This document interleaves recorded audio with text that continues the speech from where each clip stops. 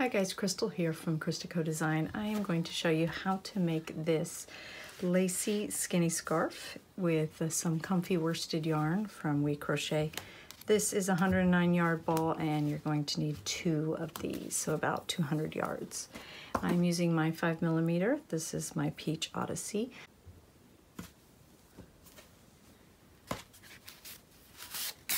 I'm going to start by chaining 23. You can adjust this, will be the width of your scarf, so any width you like, you can adjust it by doing a chain that is a multiple of 3, so like 3, 6, 9, plus 5 more stitches for the starting chain.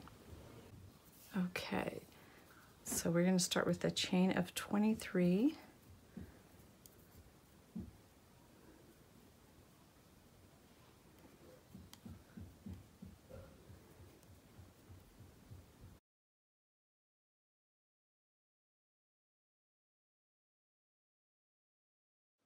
Now I am going to double crochet in the 4th chain from my hook.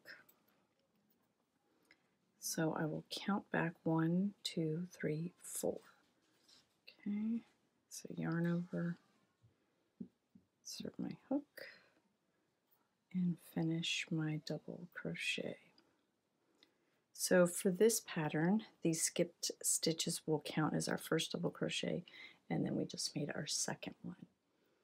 Now I'm going to skip a chain, this one, and I'm going to work into the next chain.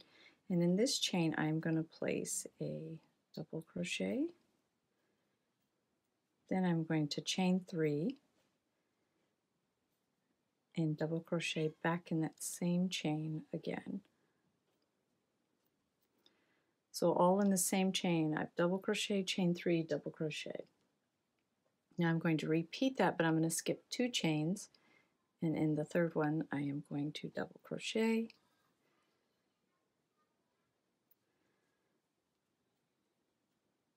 chain 3, and double crochet back in that same position. Hold on, split my yarn.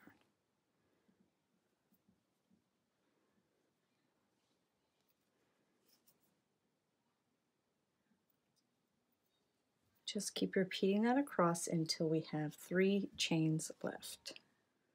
Skip 2,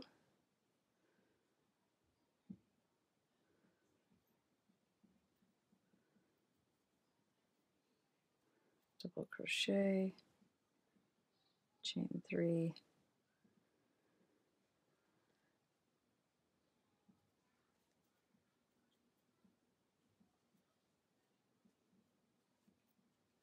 double crochet, skip 2,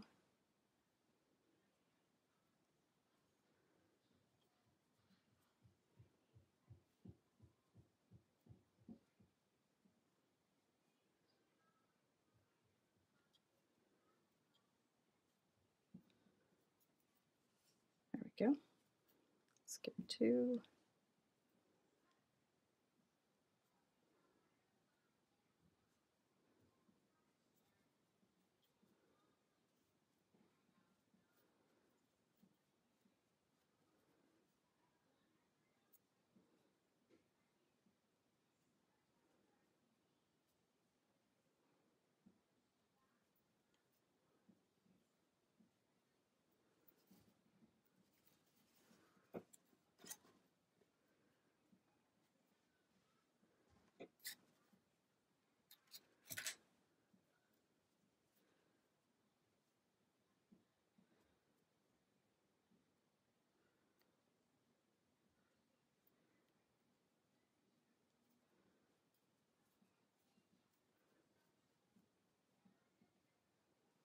Okay, when we have just 3 chains left, then we're going to skip 1, double crochet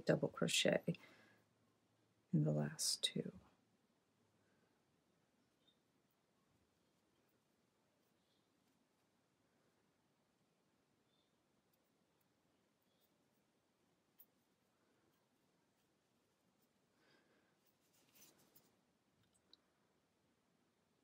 Okay, so now we are going to turn our work.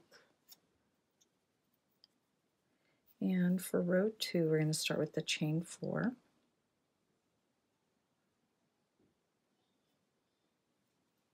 We're going to skip these 2, and in this chain 3 space we are going to work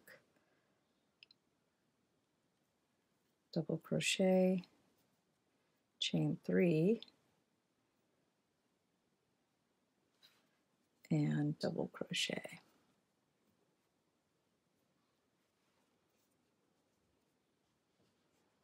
So we are stacking our V arches there. This counts here as 2 stitches, or chain 3, and the 4th chain counts as a chain. Okay, so we're going to keep repeating that across. So we will skip these double crochets and work into the 3rd chain, the 3 chains. So with a double crochet, chain 3, double crochet.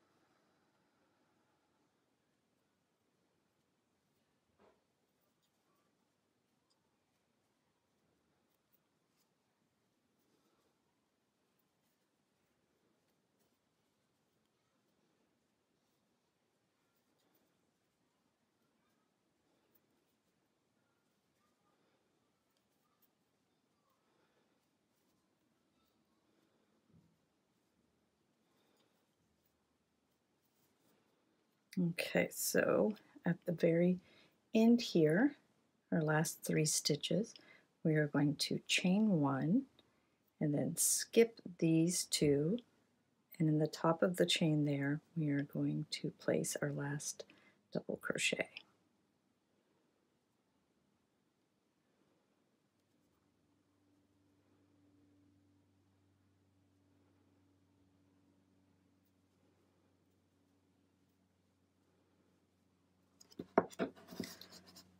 All right, and that is row 2.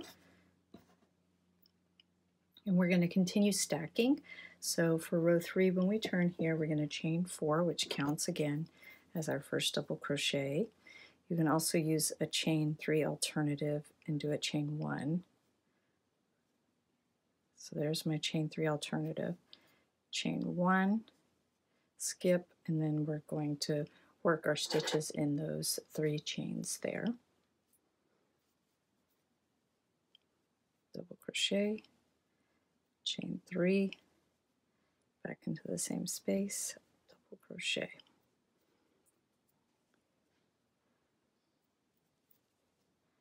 And keep repeating that across.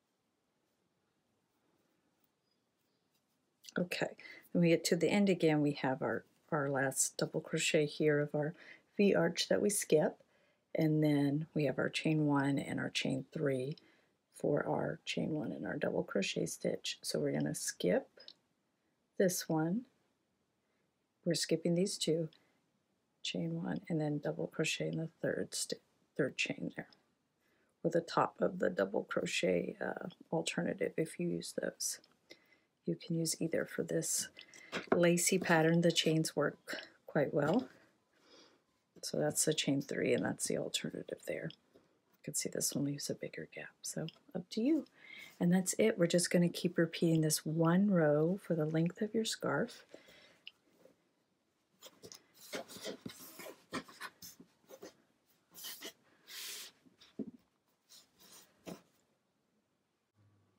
All right, so for our last row, since we have this increasing stitch to keep it from doing too much widening after we finish off, I am going to first start with my chain 3 alternative, and then we're going to double crochet in the next chain space and set it to mimic our beginning starting row. Now, instead of doing 3 chains here, we're just going to do a double crochet V-stitch with 1 chain in the chain 3 space, and this will help tighten up that ending row. Skip these 2 just like we've been doing. Double crochet, chain 1, double crochet back in the same place, and repeat that across, ending with 2 double crochets in the last 2 stitches.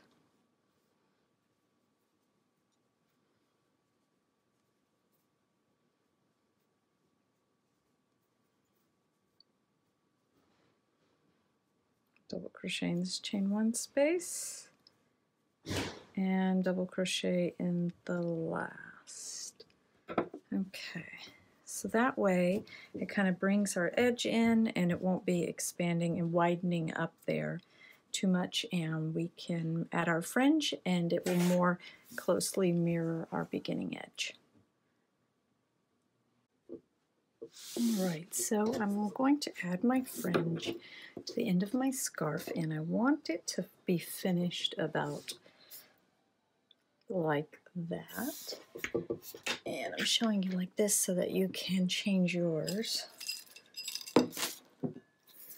to any size you want. So that is about 5.5. Alright, so we'll go finished 6 inches, so I'm going to double that amount so that once I'm finished and I pull it through, it's 6 inches hanging. So I'm going to go with 12-inch lengths. So I'm just going to set up my little fringe making station here. I will need my hook. I've got my scissors. Alright, so I am going to do 2 per stitch, and so then like so, and I'm going to start on this end.